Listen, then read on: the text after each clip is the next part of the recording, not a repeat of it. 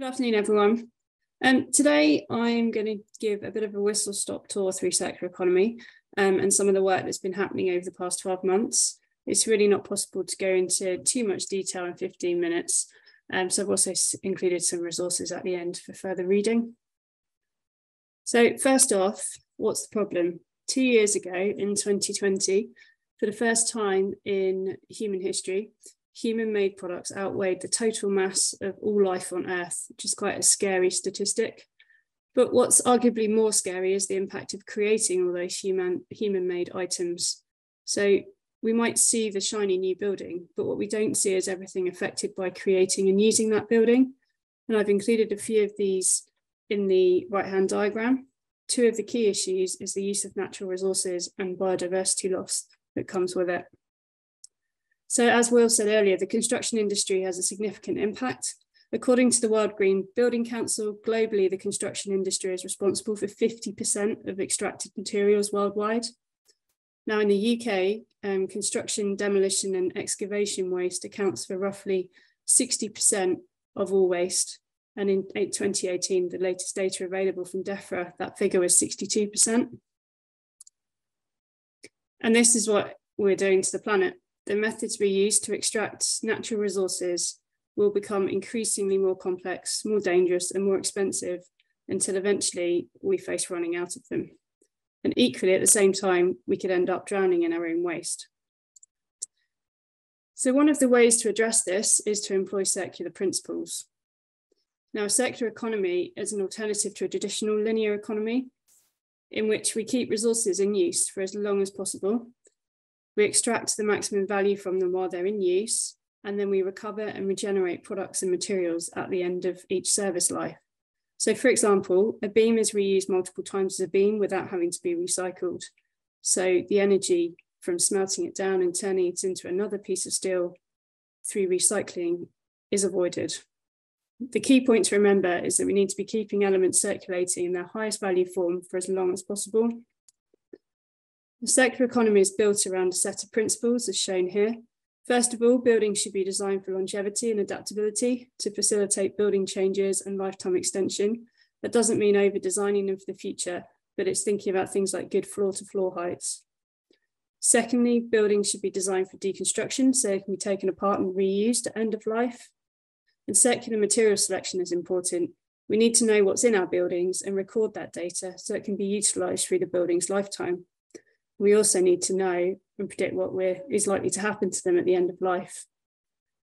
And then finally, resource efficiency is absolutely fundamental to a circular economy. We must be using existing resources efficiently and using as little new resource as possible. Now, if we think about an existing asset in the current built environment, circularity follows the hierarchy that we've already seen a few times today. First and foremost, we need to maintain our existing assets well.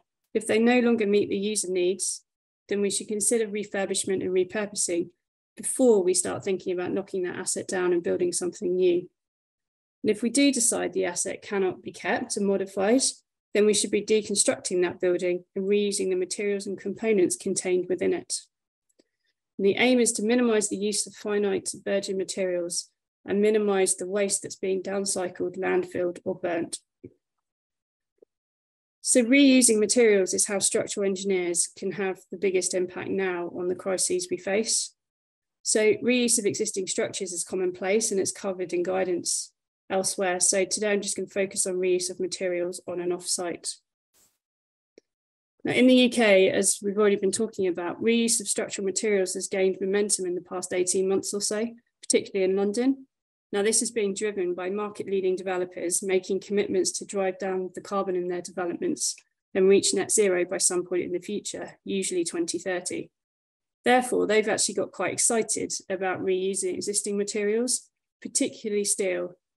Primarily, it has to be said, because it's the way to have the biggest step change in A1 to A3 carbon emissions on a project, like I'm trying to indicate on this slide. But how do you actually go about incorporating second-hand materials in a design? Now, business as usual, as we all know, involves structural engineers designing from an almost infinite palette of materials. We select sizes and materials, put them on our drawings, and then the contractor goes and sources those materials for construction. With second-hand materials, there are different ways to incorporate them in the design process.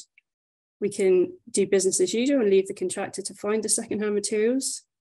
We could performance specify rather than specifying specific elements. But what I'm seeing most is option C on this slide, where clients are sourcing second-hand materials and then designing with them.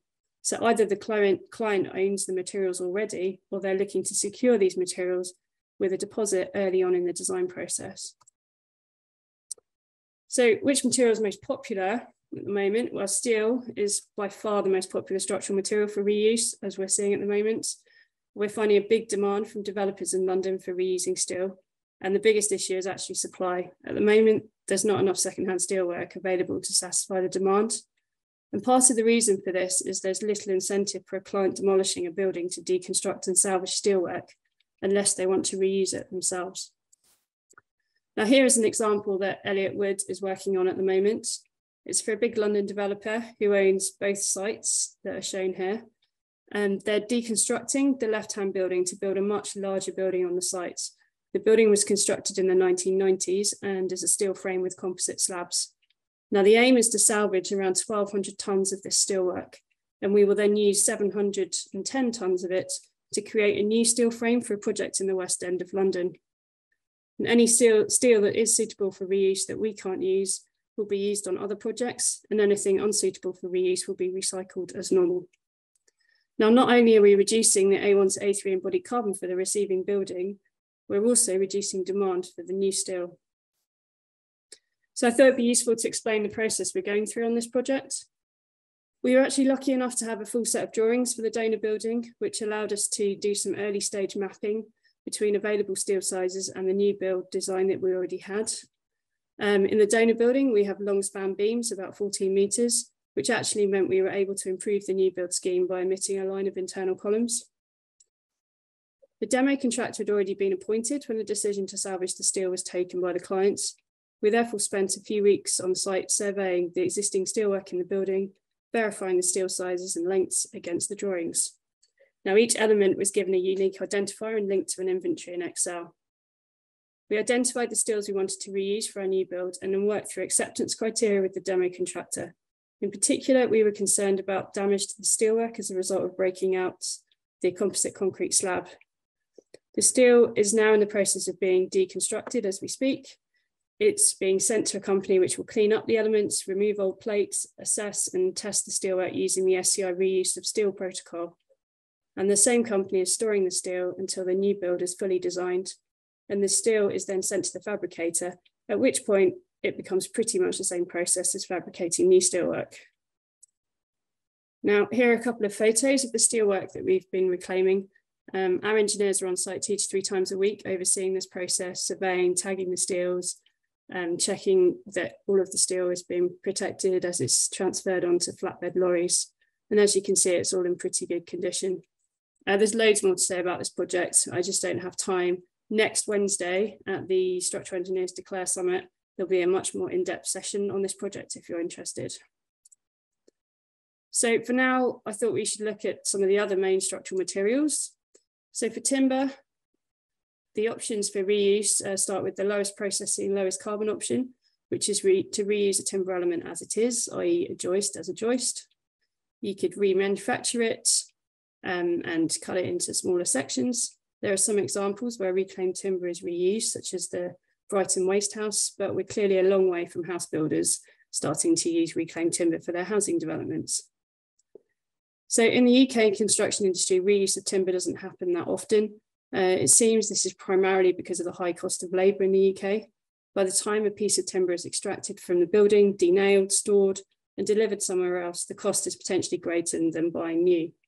There is therefore lots of interest in using timber which would normally be sent for recycling or biomass and creating engineered timber such as CLT and glulam from it. Now, upcycling of waste timber offers several potential benefits. By upcycling the timber into engineered products like glulam and CLT, there's also the potential for the engineered timber to displace the use of steel and concrete. In the UK, it also offers the opportunity to create a supply chain for CLT and glulam manufacturing that is not reliant on virgin timber from elsewhere in Europe. But there are, of course, many challenges. The main ones, based on the research undertaken to date, seem to centre on the process of denailing the timber and cataloguing each piece. This is a very manual process, which, if it's not done correctly, has the potential to damage expensive timber manufacturing kit, which means that manufacturers are not that keen at the moment to be sending reclaimed timber through their production lines. So a quick look at masonry now. Assuming the masonry is in visually good condition, then it's the mortar type that tends to impact its salvage potential. Traditional lime mortars tend to make it much easier to remove the mortar from bricks or blocks and now allow them to be reclaimed for future use.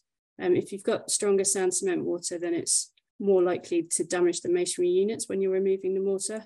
It's not to say it can't be done, but I would recommend that you do a test sample first. I actually practiced what I preach. Back in June this year, we knocked down an unsafe 1930s garage in our back garden and then set about cleaning up all the bricks so we could reuse them.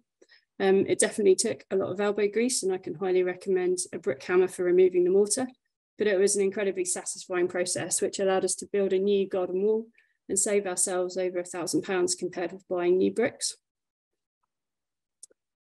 Reclaimed brickwork is often in demand in the UK and sometimes more expensive than new, but reuse of masonry goes beyond reuse of individual bricks. On a recent project at Elliott Wood, we reclaimed blockwork from old industrial units which were deconstructed to make way for new sustainable housing. We used the blockwork for the new beam and block ground floors, omitting the need to buy any new blocks. And there's also examples where whole panels of brickwork have been used to create new facades as per the right-hand image.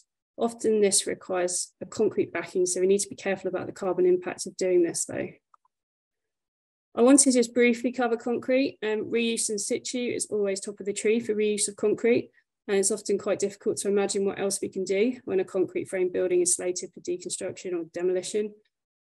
Business as usual is obviously at the bottom there, it tends to be crushed. However, in certain instances, there may be opportunity to reuse precast elements. The top right photo shows some precast concrete planks that have been reclaimed from a project in Sweden.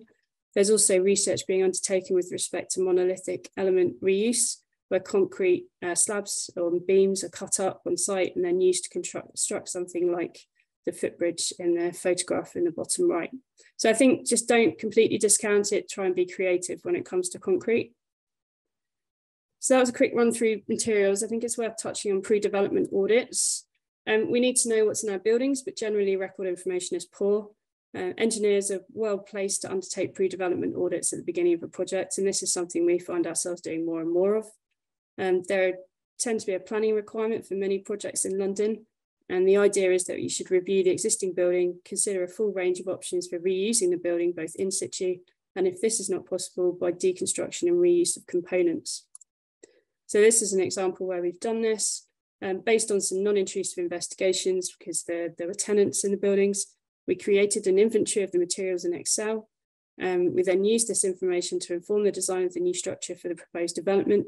The pivot table top left shows all of the timber elements grouped by length, and we were then able to apply these to the yellow shaded areas for the new scheme on the right. There was some timber left over based on aggregated quantities in the bottom left, which we suggested could be used for upcycling into secondary glue down. You have 1 minute. Yeah, Penny. I'm going to speed through these last few slides. I wanted to cover legal considerations, but I clearly don't have time to go into this. But all I would say is the main takeaways from my discussions with insurers and lawyers is there is support for reuse of materials, but early collaboration is critical. Due diligence in terms of material testing is key for insurers, and they need to understand the risk profile. So it's very much about speaking to them at the earliest opportunity. The next two slides are just some guidance, both on circular economy, the guide that Orlando mentioned that I'm working on at the moment, and some books, and then guidance on steel reuse. There's 3 key publications from the SCI and BCSA that are worth looking at. And then finally, everyone on this call can play their parts, and here are a few suggestions of what you can do. If I had to pick the top 3, then it'd be raise the issue of reuse with your clients, contractors, design teams.